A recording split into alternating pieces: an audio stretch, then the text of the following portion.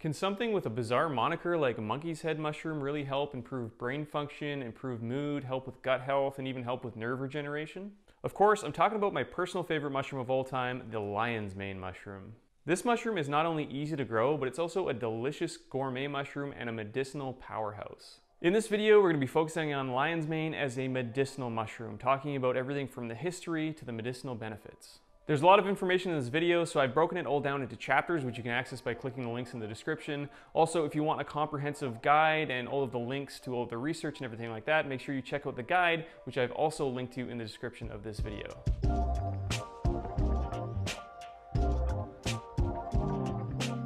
The scientific name for lion's mane is Hericium erinaceus. Hericium in Latin literally means hedgehog, which kind of makes sense because this mushroom actually kind of does look like a spiny little hedgehog. Common names include bearded tooth, bearded hedgehog, or even pom-pom, but basically everybody calls it lion's mane because, well, it kind of looks like a lion's mane, so let's just stick with that. Lion's mane is not your traditional cap and stem mushroom. It has teeth instead of gills, which is where it releases its spores. Lion's mane is a saprophytic mushroom, which means it grows on dead organic matter. So if you're walking around in the woods, you might find it on fallen logs where it's growing right out of the side of the log. And lion's mane or relatives of lion's mane are actually pretty common to find. Even if you can't find true Hericium erinaceus growing in your area, you can likely find one of its cousins, such as Hericium coralloides or one similar, and that's quite often what I'll find walking around the woods in our area. Now, to grow lion's mane, which is actually pretty easy to do, you basically just mimic this natural process. So lion's mane can be grown on synthetic logs, which is often how it's cultivated commercially, or you can grow it on blocks of hardwood sawdust because lion's mane will use up that organic hardwood material and eventually fruit. Again, lion's mane, in my opinion, is one of the easiest mushrooms to grow. It's not picky at all in terms of conditions, and it will quite often produce monstrous bounties. So if you wanted to do it yourself, lion's mane is actually pretty easy to grow, which we will cover in another video, but if you want to just skip ahead, you can always find a easy to grow lion's mane kit online and just kind of grow it on your countertop. Lion's mane has been around for a long time and it's been used for a long time, and its claim to fame over the centuries was its apparent ability to soothe the membranes of the digestive tract. So traditionally used to combat stomach ailments and digestive issues, lion's mane was also considered just a tonic for overall health. Of course, lion's mane also has a long tradition of use for brain health, which is what it's most famous for today. Others point to lion's mane for bolstering nerve growth and repair, while also helping with memory and focus.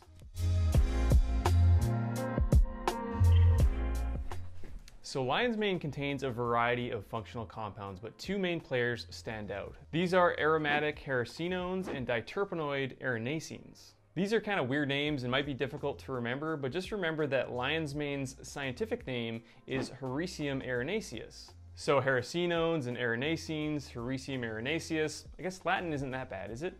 No other food contains this powerful duo, which is why lion's mane mushroom is so special. Erinacines can do something particularly unusual and amazing. They can cross the blood-brain barrier. Hericenones may also share this ability, but further studies need to be done. This stealthy superpower is what gives lion's mane mushroom its reputation as a brain booster. Of the various erinacines that have been identified, lion's mane fruiting body contains two, namely erinacine A and erinacine B. So why is this important? Well, it's important because both of these erinacines have been shown to promote the synthesis of nerve growth factor. Other erinacines might be found in the mushroom's mycelium, but erinacines don't operate alone. The dual action of erinacines and hericenones together is what most likely fuels this mushroom's brain boosting ability. 4 of the 11 hericenones currently known to science also boost nerve growth factor, and all 4 can be found in the lion's mane fruiting body. Nerve growth factor, otherwise known as NGF, functions exactly as the name would suggest. It maintains nerve cell growth and reproduction, maintains cellular health, and prevents cell death. Neurotrophic factors make it possible for the brain to heal and repair itself after injury, and maintain what is known as plasticity throughout life. In other words, nerve growth factor is one of the reasons why you can teach an old dog new tricks, or in this case, a human. Your brain never stops reacting to information, thought patterns, and outside stimuli. And NGF helps to strengthen or even create new and important pathways in the brain. But there's a weird catch. NGF by itself isn't able to cross the blood-brain barrier. Now, this isn't a problem in healthy individuals whose brains make enough NGF. When the brain begins to age, however, NGF and other neurotrophic factors decline. That's where lion's mane comes in. Extracts from the mushroom have the potential to enhance the growth of neurites. These projections grow out of the nerve cells and become either axons or dendrites. These are the parts of the neurons that allow the cells to communicate with each other. More neurite growth means better communication and better overall brain function. There have actually been studies done on lion's mane for cognition with some pretty interesting results. In one double-blind, placebo-controlled study, 30 adults with mild cognitive impairment were split into two different groups. One group was given 4 250 milligram tablets of lion's mane 3 times per day, while the other group was given a placebo. It found those supplementing with lion's mane actually performed better on cognitive tests at weeks 8, 12, and 16 of the study. In a 2019 study, participants were given cookies including lion's mane mushroom for a period of 12 weeks. The results showed an improvement in cognitive function and prevention of short-term memory deterioration. Now, outside of clinical studies, there are people all over the world that report amazing results from adding this mushroom to their life. Considering what compounds are inside of this mushroom and what these compounds do, it makes total sense that people would experience these effects.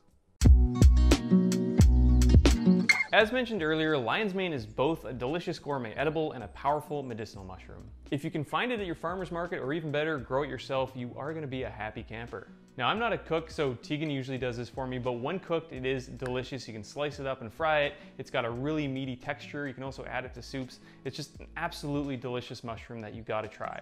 But if you really want to get the benefits of this mushroom, just eating the freshly harvested cooked mushroom might not be your best bet. That's because the beneficial compounds of the mushroom are actually locked up inside the tough cell walls of the mushroom fruiting body and need to be extracted in order to become bioavailable and for our bodies to be able to actually use and benefit from them. Now, this is done through an extraction process, which is either hot water extraction, alcohol extraction, or both.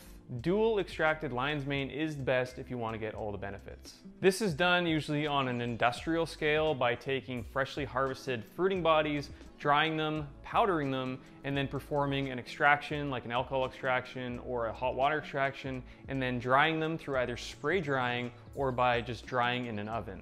The end result is a fine powder that can just be sold as a bulk powder, that can be encapsulated into capsules, or can be added to all sorts of other food products. Now, capsules are definitely the most convenient, but you can also find lion's mane in tincture form or in bulk powder form that you can easily add to coffee or smoothies or any other kind of recipe that you might be making.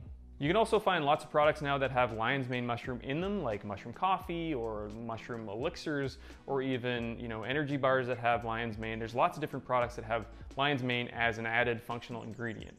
The most common dose of extracted lion's mane mushroom is somewhere between 500 milligrams and 2 grams. Now, this dosage can vary greatly depending on what you're actually taking and what the mushroom supplement is actually made of, right? Because if it's made out of myceliated grain, there's going to be a lot of starch in there, so the dosage needs to be higher. And if it's just powdered fruiting body that hasn't been extracted, the dosage would usually need to be a lot higher as well. But again, in general, for properly extracted lion's mane mushroom fruiting body, it's somewhere between 0.5 gram and 2 grams. So as long as there's an efficacious dose and the lion's mane is properly extracted and made from the right starting material, it shouldn't really matter what method you use or how you ingest it. Now, personally, I do find a lot of synergistic benefit with lion's mane and coffee together, so adding lion's mane to coffee. So it might be worth a try to add a scoop of lion's mane into your coffee instead of the traditional cream and sugar. So one of the most common questions we get is, can you take lion's mane before bed? And to be honest, I'm not really sure where this comes from, because lion's mane in itself does not contain any caffeine and does not have any acute energizing effects, unless of course you're mixing it with coffee. People do use it for focus and concentration, which I guess you'd think would be more associated with daytime activities, but these effects are generally felt with consistent use over time. So yes, although it is more common to take lion's mane in the morning or in the afternoon, you can definitely take lion's mane as part of your nighttime routine. Lion's mane is a special mushroom, and whether or not you just like to grow it, you like its culinary attributes, or if you like to use it as a brain booster, there's really no reason not to like this mushroom. If you've had experiences with this mushroom, I would love to hear about it, so please let me know in the comments below. Other than that, that's it for this video, so thank you so much for watching, and we'll see you in the next video.